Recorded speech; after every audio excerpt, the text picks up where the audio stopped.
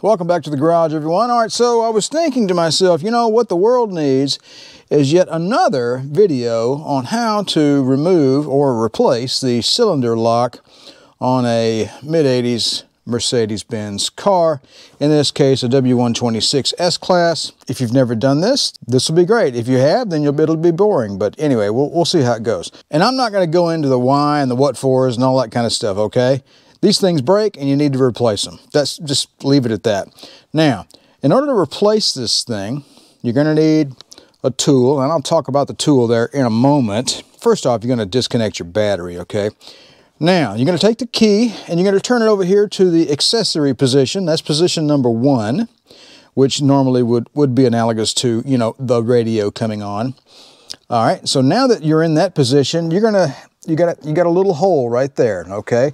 Now, you're going to place a very slender piece of metal down in there, and you're going to disengage a spring-loaded clip that is going to allow you to extract the cylinder lock.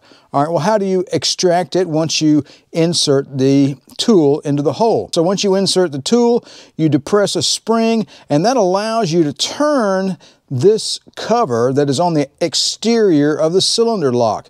You will turn it in a counterclockwise position, and it will draw this entire assembly out in one piece, all right? So that is the way we're going to remove it. Now, this procedure does in fact change with different generations or versions of the W126 Mercedes. The car that we are working on here today is a Gen 1 126, but the cylinder lock setup on these cars is a little bit different. It doesn't coincide with the Gen 1, Gen 2 cutoff, which is 1985, right? This particular style of ignition system, or a cylinder lock, goes up until August of 1989, and I'm going to show you a picture of the procedure and that date right here.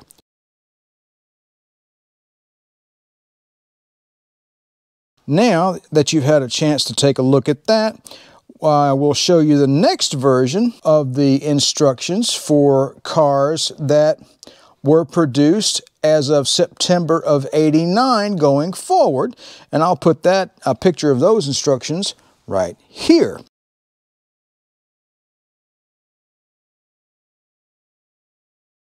Now, the tools that you're going to use to extract the cylinder lock on both versions of the 126 car they're a little bit different, okay? On the cars up to August of '89, you're going to use a single little pick tool, and I will put a picture of that right here.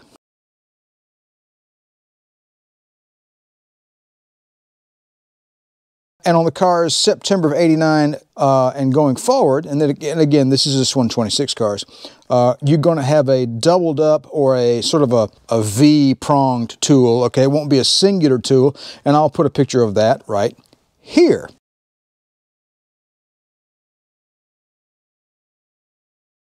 Now, I don't have the proper tool. Why? Well, it's taken forever to come in because of the supply chain constraints that we're experiencing in our wonderful world these days. However, I have been looking around to come up with a suitable replacement, and I thought about using a paper clip, and I was like, nah, I don't know. Paper clip, I'd probably work, but paper clips are too soft, okay? You need spring steel. Where are you going to find really thin spring steel? Guess what? You know those little rings that you hold your keys on, or, you know, on your classic cars? You find a nice slender one, and this used to be in a springed up coil, and I got the pliers out and I made it look like this. I also beveled the end so that it is at an angle, so the end of it, you know, it's not straight across, it's at an angle, right? Because you want, when you insert this thing, you're going to come across a spring-loaded piece of metal in there, and the angle will kind of poke up that way, and it'll scoot over the top of it, and the metal and the tool will be between the cylinder lock and the cover, and it will have a natural tendency to depress the spring-loaded latch inside there if the end of it is beveled and in an upward fashion, so it'll press down like that. Okay, so that's what we're going to do. I'm going to go ahead and set the camera down. We're going to go ahead and take this cylinder lock out of our car. Now, pardon the dustiness and everything. These modern cameras tend to pick up every little minuscule defect in your automobile. And of course, I've already removed the this cover right here, okay? So we'll put that on when we're done. We'll put that back on when we're done. So I've already got the key into the accessory position. I was a little paranoid because this one is starting to stick pretty bad.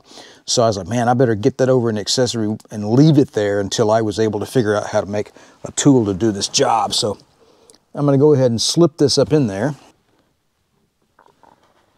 You can feel it. It gets right there, and you can feel it kind of sliding past something, you know, and it gets a little harder.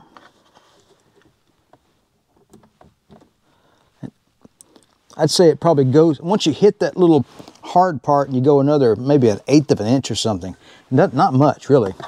And you should be able to just start unscrewing this cover. All right.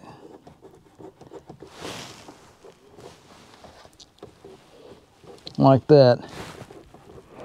And the cover and the cylinder lock, I'm gonna put a little outward pressure here.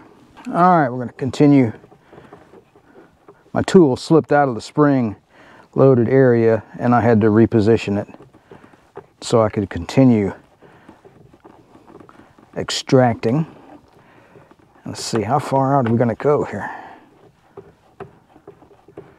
I don't know how many threads are on this thing. As long as it keeps turning, I think we're there. There we go. There we go. How about that? This is a piece of spring steel from a keychain, okay?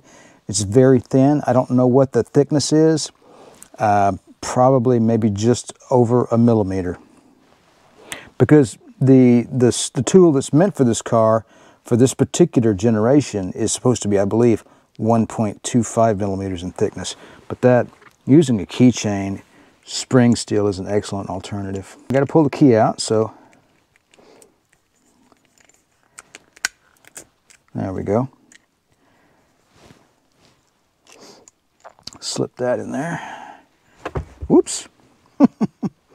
And this is our cylinder that came out, that is original to the car.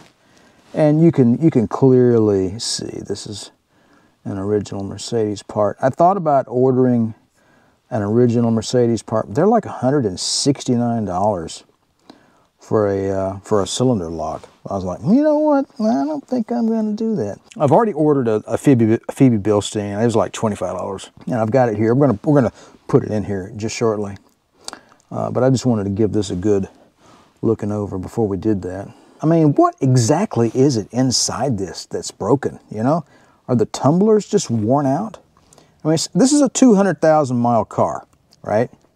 But I've got a 50-year-old car sitting over there to the right, to my right, that's got 100,000 miles on it, and its key thing works fine. So I don't, something, you know, this is a common problem with these cars. You guys all know that.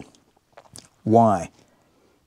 Do the tumblers wear out? I got a Volkswagen that's got 260,000 miles on it. Key works fine. I had an 81 Cadillac that had about 250,000 miles on it. Key never broke. Key always worked fine. So what is it about these that wears out and breaks? I'd be curious to know that. We may take this apart later. All right, so let's move on. Take a look at our sleeve here. There's actually a little tool, and it's $58 on Pelican, okay? And the tool, its only purpose in life is to slip around this and turn it the way I did with my fingers. However, if you need to get in there, if it won't come off with your fingers, there's something wrong, okay? And the inside looks fantastic. It looks brand new, really. The threads look perfect. It looks really good. No problems with this at all. We'll just reinstall that. We won't even touch that. All right, so what I'm gonna do now is I'm probably just gonna I think I'll just wipe this out a little bit and then probably apply a little bit of white lithium grease. And then we'll lubricate the interior of our new cylinder lock, and we'll install that next. let's see. It doesn't look bad in there, really. I'm just kind of rummage around a little bit. Got a little dark grease out of there, but it's not bad. I like to use this white lithium grease for you know, stuff inside the in the car. It's just, you know, less messy, really. All right, we're going to go ahead and install our new cylinder lock. I've already lubricated the inside there, cleaned it out a little bit.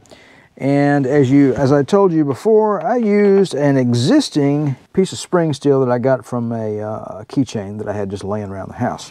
I decided to make another one from another keychain that I obtained from the Phoebe Bilstein kit, to which these keys were attached. How about that?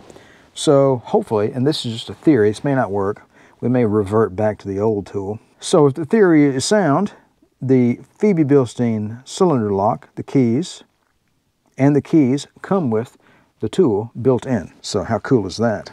All right, so we're going to take our new cylinder, key, move it over to the left in position 1, slip it into place, line up the slot, put your key in all the way, move it over to position 1, and we take our new tool and hopefully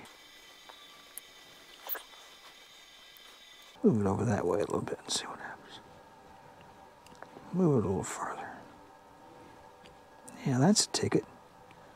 Yeah, I just didn't have it in the right spot. Yeah, so in my case, I had to move it a little bit beyond position 1 to get it to, you know, cinch down properly. So keep that in mind. You might have to fiddle with it a little bit. It's going to be a challenge holding that in place. Let's give it a shot here. I'm going to push down on that tool continually. I don't have the slot lined up. Man, this is like doing brain surgery. We've got it moved over too far. There we go.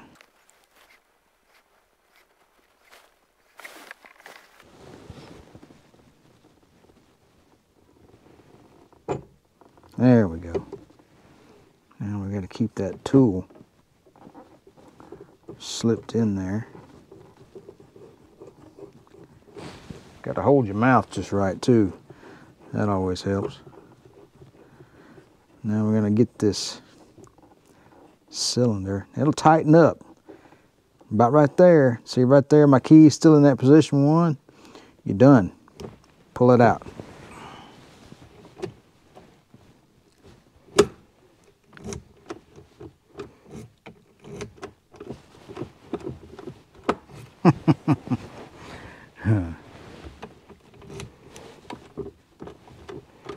Guess what? Guess what we just learned? All right, so, hey, we got our brand new cylinder in there. Everything's hunky-dory, right? Well, let's find out. Put your key in, and it won't turn. Put your key in. Oh, it's brand new. It barely turns. Just the way it was before. I've got to coax it back and forth and mess with the steering wheel and all kinds of stuff to get it to work. Whoops. Well, there you go. It looks like there is a problem with the ignition switch or the steering wheel lock or something else, because the cylinder lock itself seems to be not the problem, clearly. And I was noticing when I pulled my original one out, here's my my original key, and let's see, there we go. You can hear it clicking a little bit, and I don't know if that's normal or not, but this key, when you put it in, there is a slight little, you know, resistance sometimes, right? And I've heard, you know, I've been seeing videos, people complaining, oh, it must be the cylinder that's going bad, you need to replace it, and blah, blah, blah. I just don't know now. I may have two problems, right?